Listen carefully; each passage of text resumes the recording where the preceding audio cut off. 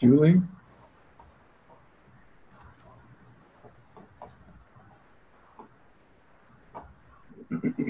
It looks like we're now live on YouTube.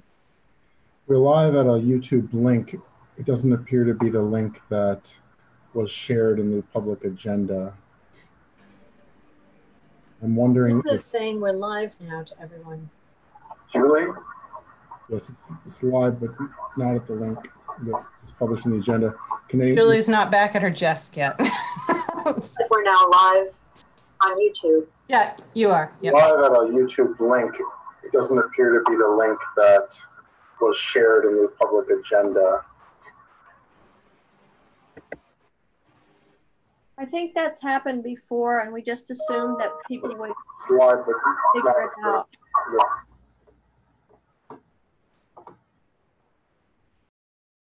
Okay. Are we all set? We are. Okay. All right. So let's pick up where we left off. I have one more comment that I was going to read. This is a comment from John Guttridge on the proposal for the CPACE legislation. He writes, PACE is an energy improvement financing program that allows commercial property owners to finance energy improvements that get paid for on the municipal tax bill. This is attractive because it moves the capital cost to an operating expense line that offsets another operating expense, meaning that commercial property owners are incentivized to make the investments, even though their tenants are ultimately getting the benefit of reduced energy bills. In the case of many commercial leases, the tax bills are passed through to tenants.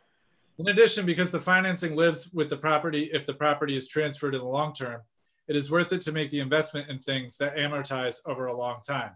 Most commercial property owners don't like to make investments in energy improvements that pay back over a period longer than 5 years because they do not know if they will be holding the building longer than that, and the value of the energy. Oh, sorry, I got booted out of my email.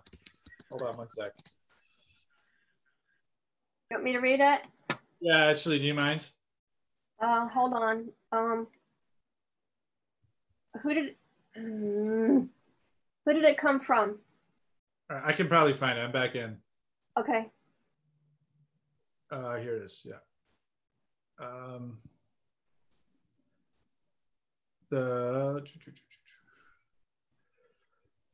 Most commercial property owners don't like to make investments in energy improvements that pay back over a period longer than 5 years because they do not know if they will be holding the building longer than that, and the value of energy improvements at a sale often does not get reflected in the sale price. The city adopted PACE a few years ago, but that program from the state expired. I'm writing to ask that you act at PEDC or council as appropriate to adopt CPACE, which is the updated program to allow local property owners access to this program again. We are trying to make use of this program right now, so prompt action on this would make a meaningful difference to us. Okay, so those are the two comments that we got tonight. They're requests to read into the record. So next up is a special order of business, public hearing on the COVID-19 grant funds. Motion on the public hearing. Moved by Cynthia, is there a second? Seconded by Donna. All in favor of opening the public hearing? And that carries unanimously. And I don't believe we had anybody for that public hearing. Correct. All right, so I'll look for a motion to close the public hearing. Moved by Cynthia, seconded by Laura. All in favor? And that carries unanimously. So are there any announcements or updates? Okay, seeing none. First action item on our agenda is the COVID-19 grant funds. And there's a resolution in our agenda packet, as well as a breakdown of how these funds are spent. And I believe that, is Anissa still on the line? Yes, I'm here. I'm coming back to video. Hi. I don't know if people have questions for Anissa about this. Cynthia? Well, first of all, it's great to see all of these programs, and there was quite a few submittals, and I think that those that were selected are those that would have the most immediate impact. So I appreciate the thinking that went into the selection. in part of the review, was it considered that one group it might be better to sort of have larger funds with one group rather than a small funds distributed among several groups? What was the thinking with regards to dispersing it in this way? Seeing that we have some funds as small as $10,000 and some as high as $25,000. When we issued the RFP, we encouraged applicants to consider 10,000 their minimum. And so the ones that were funded at 10,000, that's the amount that they requested. And then applications came in kind of at all different levels of the spectrum. Some more concentrated towards the smaller side, a couple in the $60,000 range, which aren't reflected on what got funded. And I think it was 2 that were at the $100,000 range. So the one that was scaled back was the Salvation Armies. They had requested $100,000. And the committee, or I'm sorry, the board discussed all of the different elements of it, and certain elements of it might have possibly been difficult to prevent duplication of services. So they kind of honed in on some of the services that Salvation Army could provide that others weren't proposing to provide, and scaled it back due to that. But they didn't really talk about in specifically the way that you were just asking, Cynthia, you know, the value of distributing like higher amounts to some groups. Okay. Thank you. Laura. Yeah, I just wanted to add, as a liaison to the IURA, I have sat in on these meetings. And first of all, Anissa and Nels have done just an incredible job with getting information out to the public. There were 17 applications in total, amounting to a total of $620,000. And when the IURA was discussing all 17 applications, all 17 proposals, they were looking for just what Cynthia mentioned, proposals that could have the most immediate impact. And in particular, Anissa, correct me if I'm misstating something, but looking at issues of housing security, addressing issues of homelessness, and also issues of childcare. As businesses begin to reopen and people return to work, some will need childcare in order to be able to return to work. So those were considerations that were discussed at the IURA meetings. And there were 2 meetings to discuss these proposals. I don't know if did I get that right, Anissa, or is there anything that you'd like to supplement? I think you did get that right. Those were definitely issues they were discussing, Laura. They did make known in the RFP that issues relating to, yes, the 3 priorities that the IRA was looking to fund, but it could fund other priorities, or that were coming forward from the applicants, were housing issues, like you said, emergency rental assistance, services that would assist people experiencing homelessness during the time of COVID, and the issues related to nonprofits that might struggle with reopening. And then the issues that you enumerated, Laura, were definitely all part of that discussion. How do businesses reopen or nonprofits reopen when there's no childcare? Things like that. So yeah, I think you gave a very accurate summary. Okay. Any other questions? Are we ready to vote? Is there a motion on the resolution? Moved by Cynthia, seconded by Laura. All in favor? And that carries unanimously. Thank you, Anissa. Appreciate you doing this critical work. Thank you. Okay. Next up is the break and access at 5th Street and Route 13. This is a resolution of support. So we've seen this proposal before. It was a few months ago. It's tied to the Carpenter Park development, which they want to put a break and access on Route 13. And the project ran into some issues with the DOT that had some concern about the traffic impacts that the project would generate. So we kind of pushed pause on this, but we're bringing it back now because those projects are moving forward. And the choice is really between whether we're going to do a four-way intersection or whether we're going to do a three-way intersection. So is there a motion to move the resolution? Moved by Donna, seconded by Laura. Discussion. Cynthia? As the DOT has identified that they identify negative traffic impacts as a result of the project, can you remind us between the three-way intersection and the four-way intersection, what is the estimated additional delay time between the two designs? I don't remember the exact delay time, but essentially in the analysis that was done, either option caused additional delay. The intersection itself caused delay because it was another place to stop. So I don't think that there was a big difference between the three-way and the four-way intersection. You don't recall there being a big difference, not a significant big difference. Yeah, it was the intersection itself that caused the delay. Well, and the development. And the development. As I think through, especially with regards to traffic and the concerns that neighbors have of a four-way intersection resulting in more traffic in the adjacent neighborhoods, I don't seem to recall any discussion of having Fifth Street be one way, like Fifth Street being exiting onto Route 13.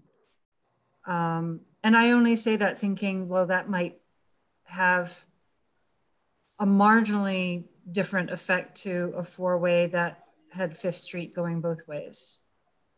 But having it one-way exiting would provide, like right now, if you tried to come down on Hancock, you can only go right.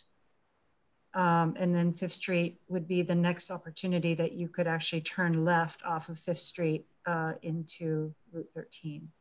So maybe it's too late to add that as a discussion. And now that I'm talking about it, it probably is. But I was wondering if there had been any conversation around Fifth Street being one way and if that would make any difference in terms of traffic impact and on 13 and one way to mitigate additional traffic in the neighborhood. I don't recall that that was discussed. Okay. So Don. You wanted to speak, Seth? I was going to just ask if people want to just sort of voice their preference on the three-way versus four-way, but I don't want to cut you off if you. Oh, I was going to. I think that in earlier meetings, I had expressed a preference for the four-way, and I think I still do. It seems to me that it would, that there's commercial enterprises in that area that need access to Route 13 that I guess right now are driving through the residential area. It seems to me that it would help relieve a little bit of the burden on Day Street and 3rd Street. And I like the arguments presented in the materials that this conforms to our vision of the urban boulevard, although that seems like a really long-term vision. And ideally have traffic mitigation and more pedestrian and bicycle access. I mean, I'm certainly in sympathy with people who live on the dead end and who enjoy the having the dead end of the cul-de-sac. But it seems to me that it's more in keeping with the comprehensive plan, with the fact that there's already some commercial development there, and with easing some of the burden from at least two of the other residential cut streets, that I think the four-way is more consistent with those goals. Do you want to make a motion to that effect? I'm willing to entertain more discussion, but I'll make a motion if you think it's time. Man, move along. So are you going to second that, Steve? Okay, then I made a motion. Moved by Donna, second by Steve. Discussion on the four-way option. I could say that I could say that, you know, I still support of the three-way option, and the reason is that I am concerned about the traffic impacts in the neighborhood. You have Ithaca Housing Authority is right there. You have a lot of families and young kids that live there. I think my biggest concern is that there's going to be a lot of trips that are generated from Carpenter Business Park, people that just drive straight through that intersection, especially if there's traffic build up on Route 13. So, you know, and I do wonder, is there a possibility that we could like go with the three-way, but then perhaps change and go with the four-way in the future? You know, had there been any discussion about that? Are you asking me? Yeah. Yeah. So the way I understand it, you apply for a particular break in access. And then if you want a different break in access in the future or expanded break in access, you would apply again for a break in access. So break in access is very defined to what access you want. Right. And so I'm sure there'd be the opportunity to apply again for something different in the future. But once you negotiate with DOT, I think you have to have an actual specific proposal. Okay. Did that answer the question? Yes, it does. Donna and then Laura. Two things. So I'm assuming, Lisa, that would work the other way as well. In other words, if we started with four-way and then thought, holy cow, this is crazy, could we put up, what are those things called, Jersey barriers, and make it three-way? So that's a question. Then I have a comment for what Seth just said. Yeah, I don't know. Dealing with it with the four-way, so that you could back out of it to the three-way. But I think if you go with the three-way, that's going to require additional study down the road if you decide then to go to the four-way. Okay, so it seems like a possibility to me then that we could start with four-way. And if traffic is really out of control, I don't know what that means though. We would, then we could put the Jersey barriers up. So then I would like to react to what Seth said, and that is that it's true that many intersections with Route 13, there's houses with families. Those, can't think of the name, the ones that cross from Tops. You know, they open onto Route 13. They're residential streets, and I think that's, so I just want to make sure that we're consistent. So to that point, yeah, those streets have had serious problems with traffic, and all kinds of debates about traffic calming and traffic calming measures that we had to put in. And I think that's my concern, is that like we could do this, but we're going to be right back here in like a year or two having a conversation about putting like raised crosswalks in there or having, you know, traffic calming measures. And you know, I think you look at Cleveland Ave is a good example of a street that dead ends at Route 13, and you know, it's a very quiet residential street. It's very pleasant for families. You know, I think that's kind of my thought on it. Like, I don't know if this is really going to do, having the four-way there is really going to do much to like improve the overall traffic flow in the city, but I think it will make a serious change for that neighborhood.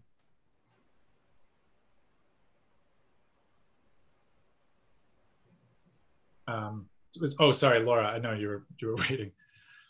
That's okay. Thank you.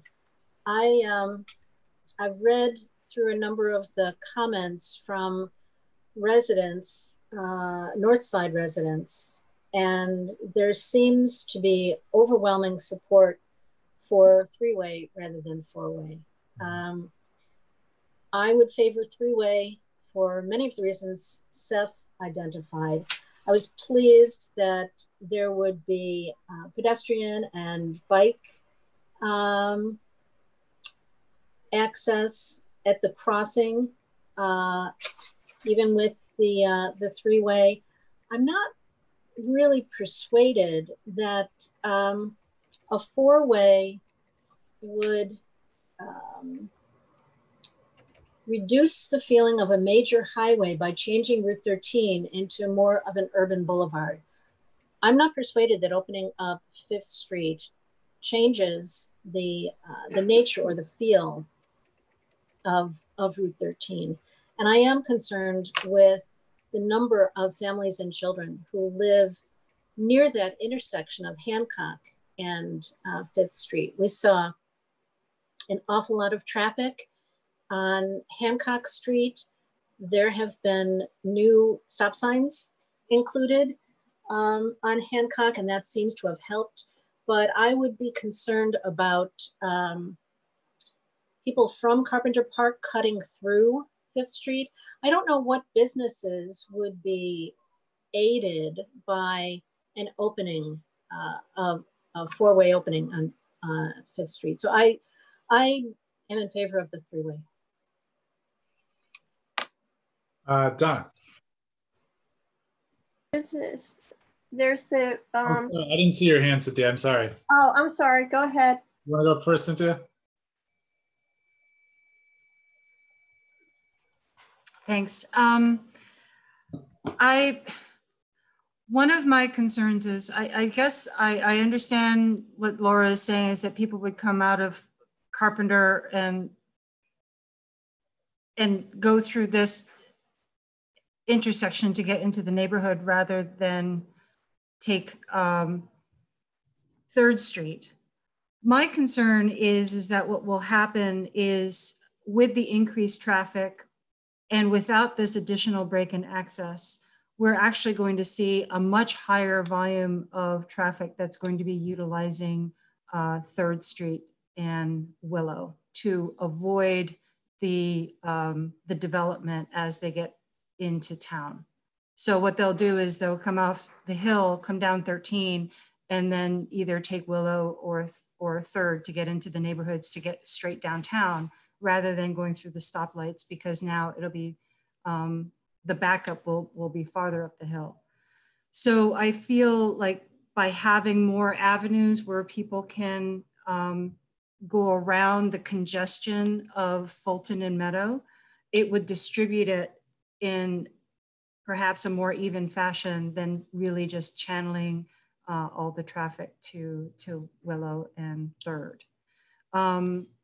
I will say that, you know, if I am coming from downtown and I want to get onto 13, I do remind myself that Hancock is a right turn only, which then drives me into the neighborhoods towards BJM to get back onto 13. So by having 5th Street there, you know, remember that the ICSD Streets and Facilities building is in that neighborhood.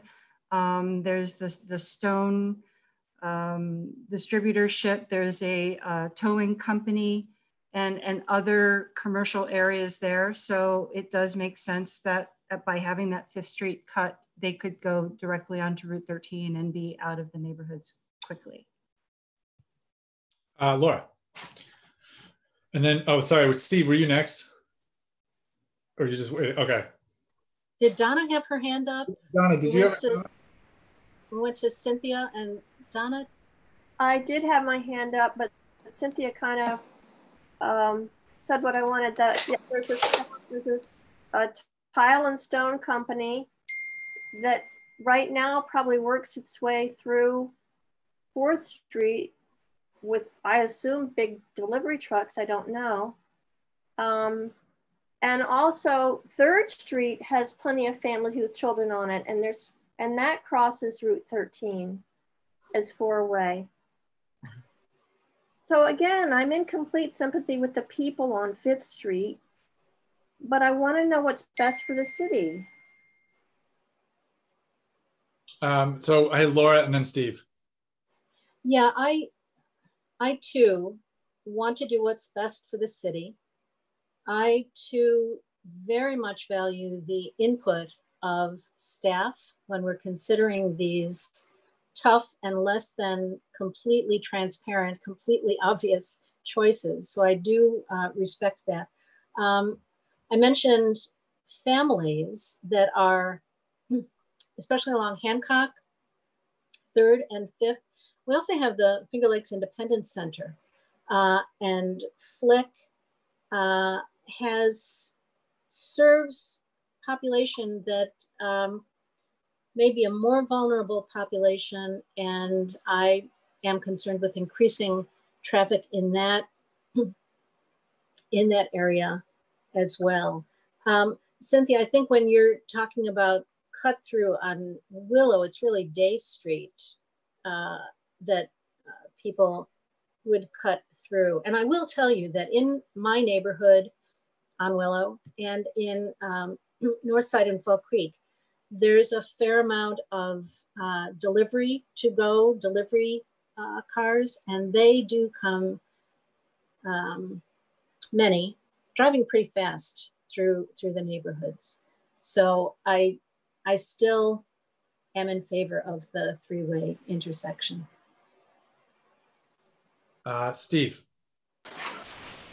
Yeah, I think. I mean, I think this is definitely a tough call.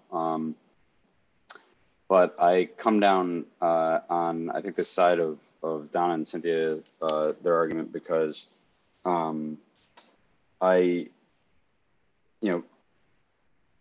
what we do know about building cities is that dead ends are not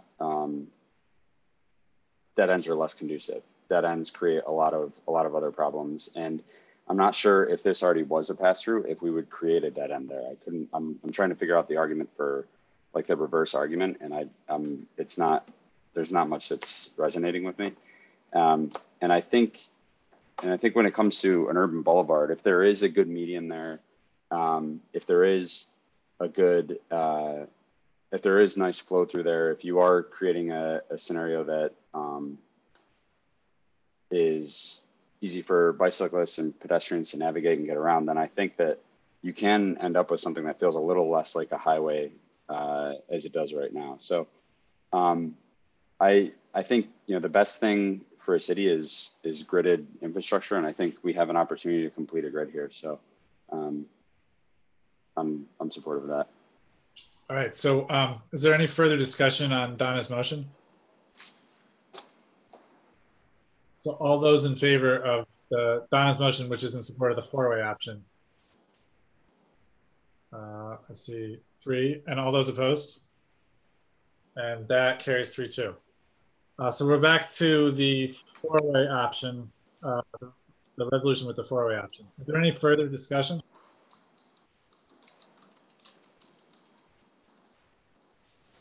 Are we ready to vote? So this would be going to July council, correct? Okay. Ready to vote? All those in favor? All those opposed? And that carries 3-2. Okay. Next up on the agenda is the Open PACE Financing Local Law and Municipal Agreement. So this is an incentive program that allows property owners to do energy upgrades on their properties.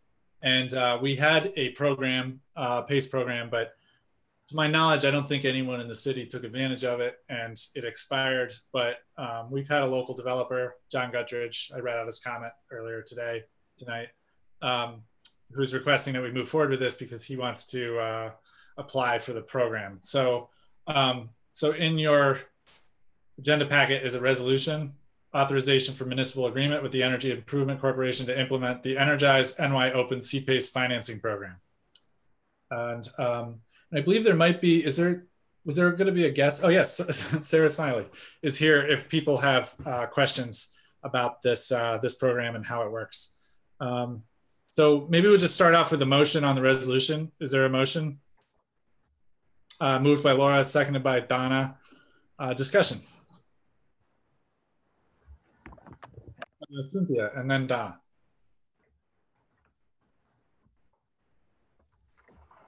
Hi. And I think, Sarah, you might have been doing the presentation last time. So if I recall, this is the third iteration of this program that's coming to us. And I must say, out of the three iterations, I do like this the most. I appreciate the changes that were incorporated at the state level.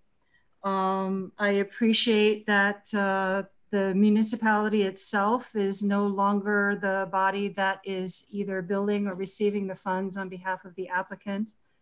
I believe it was inconsistent, and I'm not quite sure. The memo says that the municipality is not responsible for guaranteeing the loan payment, but the language of the agreement itself seems to indicate that the municipality is still financially liable for the loan payment. So I did have a question with regards to that, which we can talk about later. The concerns that I do have with the program continue. You know, I do appreciate that this program is limited to commercial and business properties and residential properties of 3 units or more. I felt very strongly that this is not a program that is easily understandable by your average residential owner. And the reason for that is, and Sarah, correct me if I'm wrong, the reason that I'm concerned about it for residential use is twofold. One is that there is no accelerating the payment on a loan like this. So if it's a 30-year financing agreement, it must be paid over 30 years. You cannot accelerate it and terminate it early. It was silent on that, but I think that I'm going to assume that that's the same. The other aspect to this is that it is a financing agreement that takes priority over traditional financing. So it only is second in priority to municipal taxes, but would take priority over any kind of bank financing. So if an applicant thought that they might need a loan against their property at some future point, they might be hard pressed to find a banking institution who would be willing to be subjugated after the repayment of this loan. So I guess my questions to you for clarification is there a place in the agreement that I must have not read carefully and missed that articulates that the municipality is no longer financially responsible for the loan payments that are utilized in our region as a part of this program? My second question is, could you confirm that you can or cannot accelerate repayment of the loan? And then, well, the agreement already says that, that this financial package is second only to municipal taxes and ahead of priority of traditional financing. Sure. Thank you for those questions. I'm Sarah Smiley. I'm Director of Member Services for Energy Improvement Corporation, or EIC. In case you're not aware, we're the nonprofit local development corporation that administers the PACE Finance program. We do that on behalf of our member municipalities across the state. So to answer your questions, this new version of the program, and I appreciate that the city has gone through with us on a couple of iterations of this, Open CPACE was designed to remove any administrative burdens from the city, as well as any financial obligations. So the city is, any municipality who participates is not on the hook and is not involved in any payment collection or remitting payment to the capital provider. So in order to achieve that, we have taken it off the tax bill. So the PACE charge that secures repayment of the financing, it's a special assessment on the property, but we've taken it off the tax bill. So we've been able to subordinate it to municipal taxes. So that gives security to the municipality that you will receive anything owed to you first. And the agreement gives the authority to the capital provider and only to the capital provider to enforce the PACE lien. And in order to do that, they first have to pay off any delinquent taxes owed by the property owner. And they have to follow the same timeline of foreclosure that the city would follow for delinquent taxes. And to answer about whether it can be accelerated or not. So one of the benefits of PACE and what makes it unique and different from a traditional bank loan is that it does not accelerate, which allows it to run with the property. And that motivates building owners who might otherwise be hesitant to make energy upgrades because they don't know how long they'll hold on to the building. This motivates them to go forward and make those improvements because future owners of the property would receive the benefit and continue paying the annual assessment payment, just as they would for other public benefits on the property. That being said, the property owner enters into a finance agreement directly with the capital provider. We currently, it's called Open CPACE because it's an open market commercial PACE program, which is another major change from how it used to be operated. In the past, EIC provided financing directly. So now we have a list of currently 11 capital providers. They're listed on our website. And that also allows property owners to shop around to see who can give them the best rate for their project. So they enter into a finance agreement with the capital provider and they can arrange to prepay, but that would be in the finance agreement. So we don't govern whether or not they're able to do that. But normally the financing runs with the property because it's for permanent improvements to the property. So I know Donna has been waiting, but did you have a follow-up to that, Cynthia? So yes, thank you. So you were saying, and thank you, this is a very interesting nuance. So a property owner can prepay, but even though they prepay with the financing agreement, the lien against the property, for lack of a better term, will continue for the duration of the term. And if they sell that property, it will attach with the property sale, and the buyer would need to know that any future financing that they would achieve would be subordinate to this existing agreement unless it had been prepaid by the seller. Correct. So whatever is remaining on the entire benefit assessment remains with the property. So if they don't prepay the full amount, then any future annual installment would be paid by the next owner. So because it takes priority over non-municipal liens, and it does that because it can only be created by the municipality. That's part of the public benefit of it. We do require lender consent if there's a mortgage holder on the property. And there are PACE programs nationwide, and I believe there's a list of between 170 and 200 financial institutions that have given lender consent to PACE financings, generally because it improves their collateral. It's improving the cash flow of the property owner because they're making these improvements that reduce their expenses and improve their cash flow. And also because the loan doesn't accelerate, it's only any annual delinquent payment that can be enforced. So that gives if the mortgage holder does want to step in, if they are delinquent on a payment, they can do so because they'd only have to pay any delinquent annual payments, not the remainder of the benefit assessment. Okay, thank you very much. Sure. Thanks, Seth. And sorry. Donna, you had a question? So I wanted to ask, this is commercial, so financial organizations lend money to property owners so that the property owners can make energy improvements. I don't really understand what role why the municipality is needed. What role does the municipality have? So I think the answer is that we implement this lien. Otherwise, I don't understand why this isn't an ordinary loan between a lender and a property owner. I don't know. why the municipality is involved.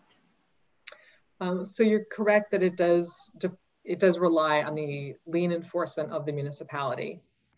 And the state, through Article 5L of the General Municipal Law, established that it serves an important public purpose to provide financing for these types of clean energy improvements, whether it's energy efficiency or renewable energy, because it helps reduce carbon emissions across the state, which is part of the state's goals. So because it's been established that it fulfills this public benefit, it's only the municipality that has the authority to create this lien that runs with the property and allows this financing to be repaid back over such a long term. So you might be able to get a loan from your bank for 5 years, which would really limit how much you could improve your property, because